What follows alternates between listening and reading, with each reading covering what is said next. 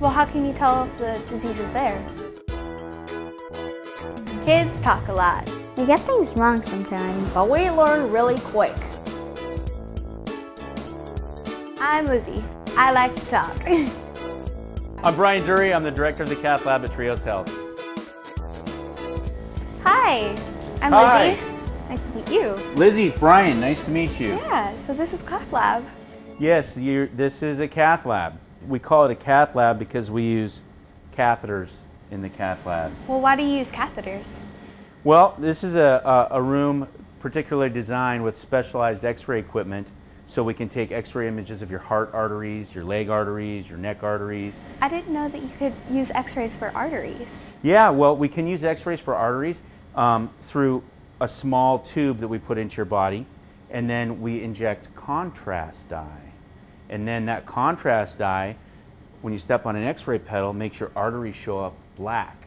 And that way we can see if you have any disease in your artery, blockage, calcium. Well, how can you tell if the disease is there?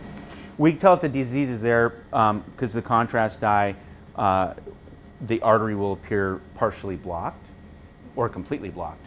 So if we take a picture and put the contrast dye and it doesn't go through, we know that that vessel is blocked with cholesterol, plaque from genetics, smoking, diet, lifestyle, heredity. A lot of those things contribute to problems with our arteries, diabetes too. Wow. Yeah. So what does this stuff do? Well, this is called a sheath, and we put this in your femoral artery in your hip. So it goes about right here. Actually, it's going to be pointed up, but we would numb up the area here like a dentist would numb your tooth up before he works on it. So it doesn't really hurt that bad. So we numb it up. We put this access tube in. There's a cool little one-way valve on here, so you don't leak any blood out, and we don't want any air getting into you.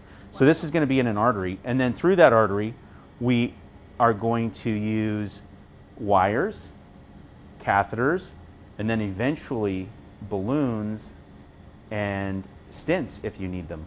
Wow. So this wire then will go through this tube, travel up your aorta, around your aortic arch, and then over the wire we'll put this catheter, and we will, awesome. We'll get this catheter up here, and this is hanging out at the end of your body, and then we hook this to the contrast. And then we have a special machine, we press a button and it ejects contrast out of here, and then it fills those arteries. We take a picture, and all of your arteries will show up like black tubes, just like a picture. And then we actually save it like a picture. And then if we see an area that has a narrowing, we can go in over that same wire with this cool looking balloon. The balloon isn't blown up when we get into your body, so it has to be small. And then we get that right but where the blockage is. We use X-ray there's markers on here, and we blow it up and it pushes the plaque out of the way. It makes the tube bigger. And we usually do that in preparation for a stent. And then, so we do a balloon, that's called balloon angioplasty. So we'll put the balloon in, make room, blow it up, make a bigger tube, and then follow it with a stent. This is a stent that's been deployed, so it's fully expanded. These stents come crimped up on top of a balloon, so that this would be mounted over this, sucked up there tightly, so we can get it through this, believe it or not, through this very tiny little access tube here. Wow. And then we blow it up, poof, and then that artery is, when we take another picture, that artery would show up big and fat. How does plaque build up? Well, plaque builds up usually over years of lifestyle choices, diet. A lot of it's hereditary. There's things that you can change, like you can't change the fact that you're a girl and I'm a boy, and that your parents, your ethnic heritage. So those are scenarios that do play into coronary artery disease. You can't change those, but what you can change is, instead of playing video games at night, you go out and walk for 30 minutes, or you get some exercise. Those are things that you can change that will help stop your body from collecting plaque in your arteries. And then smoking is a huge one. And then your diet. If you eat a high-fat diet with lots of fried foods, you have a tendency to go into your coronary arteries. Can kids ever have this problem?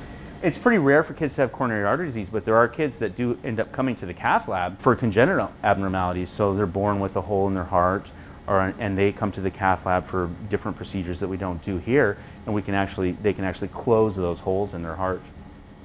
It's pretty rare, though, for kids to have some blockages that early on at your age.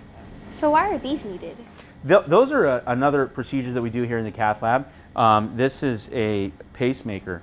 So before Cath Labs existed, they used to put these in the operating room, and then when Cath Labs were developed, they switched this procedure to the Cath Lab, and the cardiologist makes a small incision up here in your chest and then gets access to your vein and puts these two little electrodes into your heart that will connect to this device. This one's a dual lead, so one in the ventricle and one in the atrium. There's 4 chambers in your heart, and then he sews it back up, and this will make sure that your heart never beats too slow.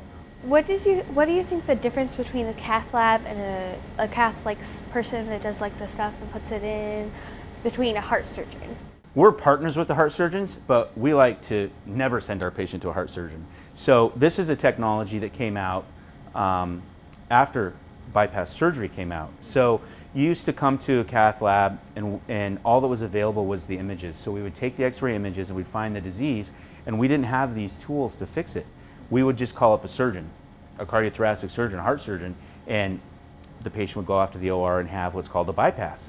So when these tools came out, we started fixing the patients so they did not have to go in and have the large incision and their chest opened up and 5 or 6 days in the hospital and 3 months of recovery time. So that's exciting about the Cath Lab too, is the recovery time is so quick. But we certainly cannot fix everybody. And what the research shows is that when you have diabetes, multi-vessel disease, we need to send you to a surgeon. So everybody works together as a team and tries to fix the coronary artery disease. What are 3 things that you think people need to know mostly about cath labs? Well, that's a great question. I think the 3 things that people should know about the Cath Lab is that, one, the last 23 years that I've been working as a nurse, is that it's a procedure, it's not surgery. A lot of times people say it's surgery. It's not surgery. There's not usually general anesthesia involved, so it's minimally invasive. So I like people to know that it's a pretty easy procedure to go through. If you can go through a crown in the dentist's office, you can easily go through an angiogram. 2 is that technology and procedures are available locally, and that they need to ask your doctor about them. Is there, for any procedure, what minimally invasive procedure is there locally that can help my condition versus a larger surgery? And then 3 would be that there's exciting technology coming out in the Cath Lab every day. We didn't even talk about IVUS, which is intravascular ultrasound. And some companies right now are working on a bioabsorbable stent. So this is a piece of metal.